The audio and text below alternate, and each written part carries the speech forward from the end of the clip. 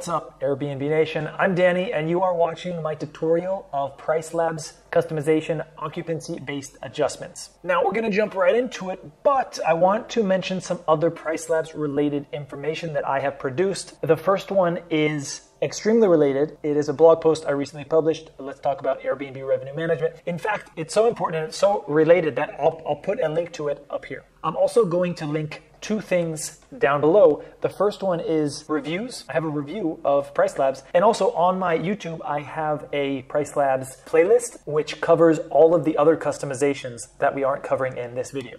Now, what is PriceLabs occupancy-based adjustments? What it is it's an advanced tool. So you do not want to use this tool unless you're advanced. There are some pros and cons which I get into shortly. It's a tool that lets you tell PriceLabs how to adjust the price based on occupancy.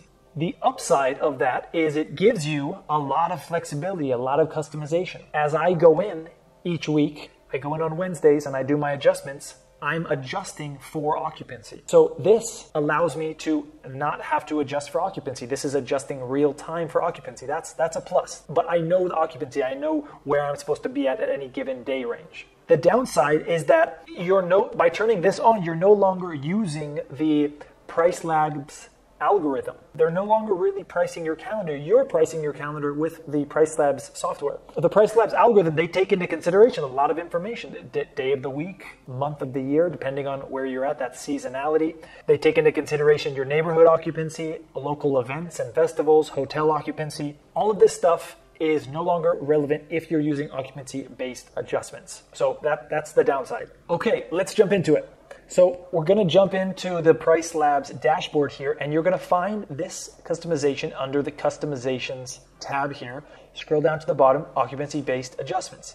PriceLabs provides a few different set customizations for you. You're going to want to use your own. You're going to want to do customer default and just edit the profile because each person is unique and different, and I'll get into why that is. Now, how to read this before we build our own table. So the top represents the day range, 0 to 15, 16 to 30. The left column represents occupancy. All of this stuff is customizable. So this means if I left it like this, if I left the table like this, it would say if my calendar has less than or equal to 10% occupancy, within the next 15 days, lower my prices by 15%. On the other end of the spectrum, if my occupancy is, let's say, 80%, 31 to 60 days in the future, I'm telling the PriceLabs to raise my calendar prices by 10%. Taking a step back here, what did we do there? In the first case, I was under-occupied, so I told the system to lower my prices. In the second case, I'm over-occupied, so I told the system to raise my prices. That's no different than what I'm going to teach you here. The tricky thing is though, well, how do they know it's 15%? How do they know it's 10%? That's the tricky thing. That's the strategy that I'm going to tell you about right now. When this is all said and done, we will have this table produced. Okay, I'll tell you how I got these numbers. To start off with though, we need occupancy goals. Let's start with 50%. At what point do we want 50% occupancy? How you get that, as discussed in my revenue management article, is you're gonna go to all the rooms data analytics. I've already done this, it's free. Go ahead and sign up for an account. Select the correct settings based on your space. Scroll down and click a booking lead time. So in this instance, it looks like there's two pretty clear seasons. So between April and kind of December, the average booking lead time is about 35 days. That's what I'm judging it as.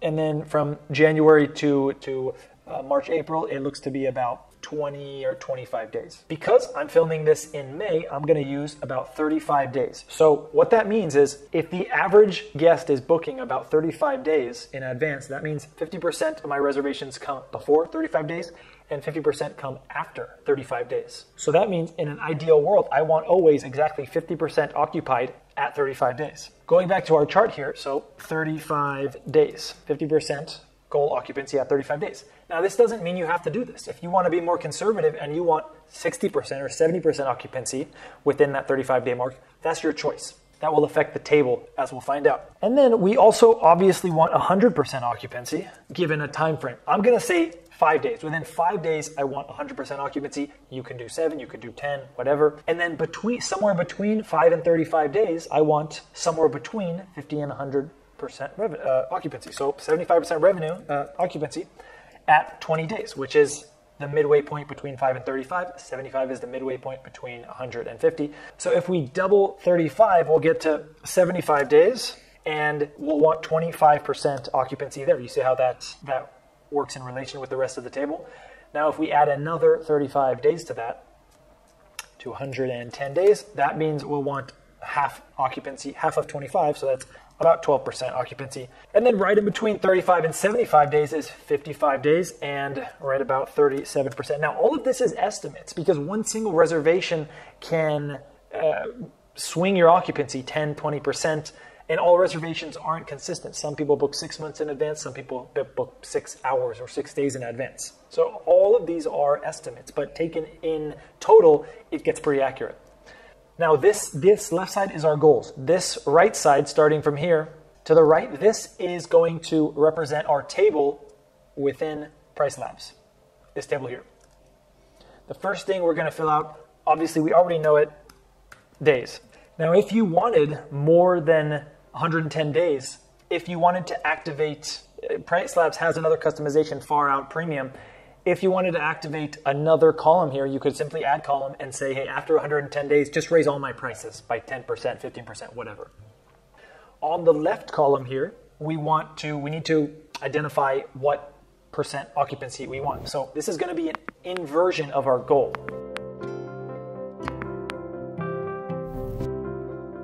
Okay, I'm going to fill that out here.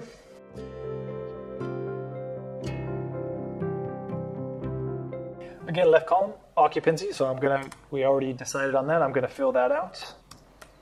And so we're not confused. I'm just going to take all these numbers out right now.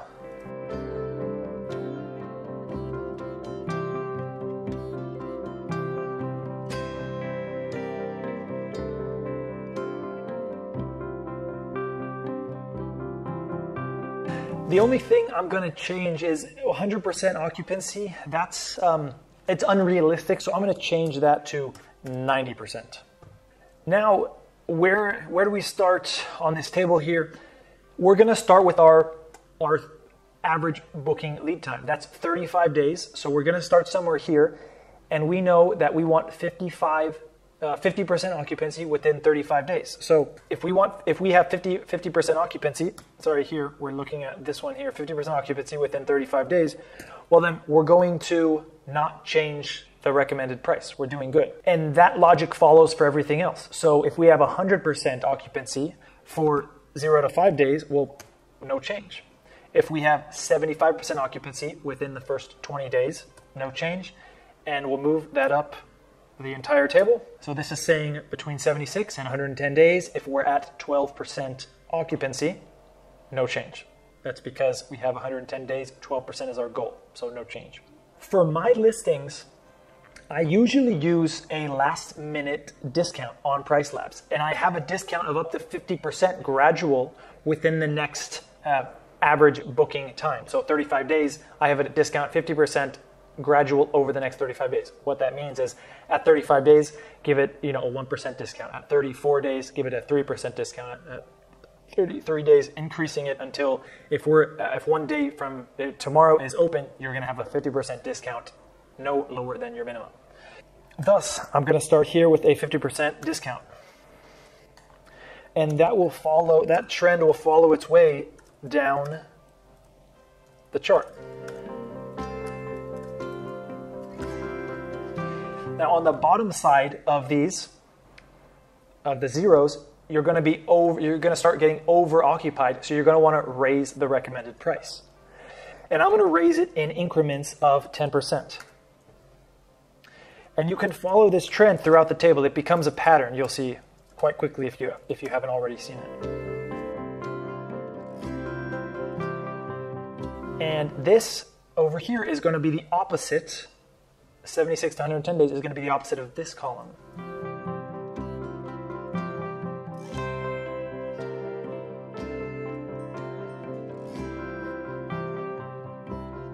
Now for the rest of the table, I'm just going to fill it in based on the pattern. If you have questions about this, put it in the comments, please.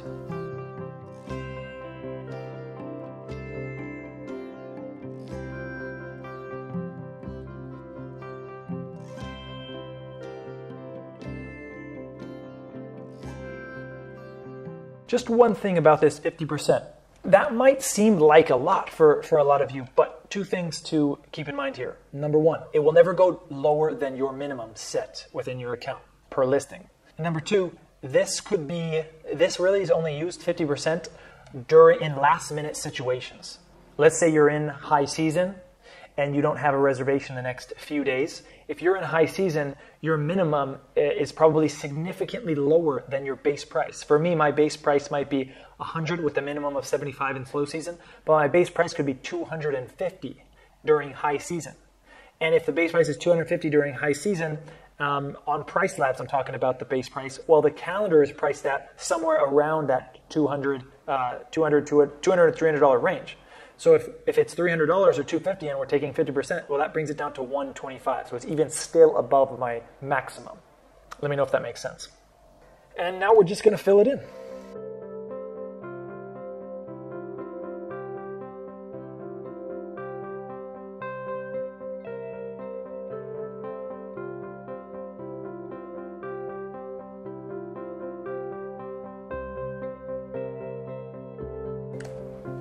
Bam.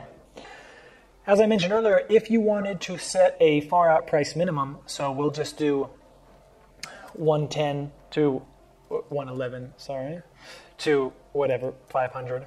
You can just say, let's just increase it by 50%. Anyone booking that far out, the assumption is they know something you don't know. They might be privy to an event coming to town or whatnot, or they're just simply bargain shoppers where they're only going to book your place if it's cheap. So you don't want to be that person so far in advance.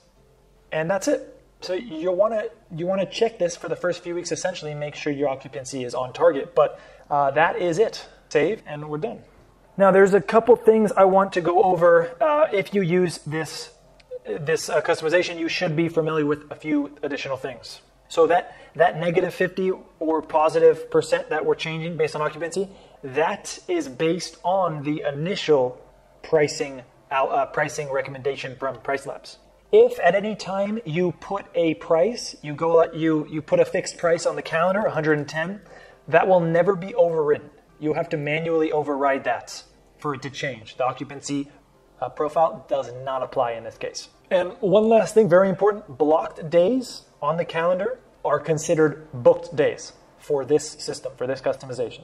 And lastly, you can go negative 50% to plus 500% in that occupancy-based profile. Now, the only thing, this is a good tool, and I'm testing it out, but the only thing I can see right off the bat that I hope PriceLabs maybe thinks about implementing in the future is I want to know if my price based on my occupancy profile is significantly different than what PriceLabs would have recommended anyways. So let's say if my prices are more than 25% different than what PriceLabs would recommend, maybe they give me a little error notification in the box where it's different. That would be something that would be interesting to me. All right, and let's save and refresh.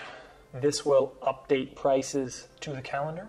And I just want to ensure that I am understanding the system and understanding the calendar. So as we can see here, on June 6th, it looks like we've got our current price is 102. Price with default discounts, that means the PriceLabs recommended price is actually 91 and minimum 900. Okay, so all looks good. Until next time, happy hosting.